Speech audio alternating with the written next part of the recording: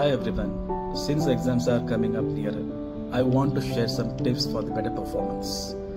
The first thing what I would like to tell you that please understand the format of the question paper because it has many different types of questions, right from short answer to case studies. So each and every question has got its own understanding and expectations. So please try to understand the format, the question type and the answer that is expected to be written. Second thing what I would like to tell you that the time management at the time of examination.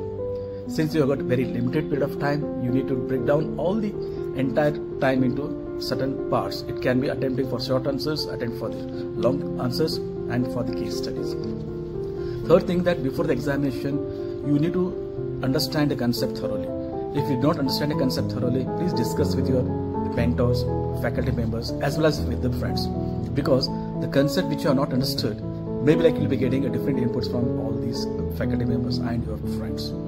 The fourth thing what I would like to tell you that be confident whenever you are attempting any question paper. Don't get nervous because you have already studied.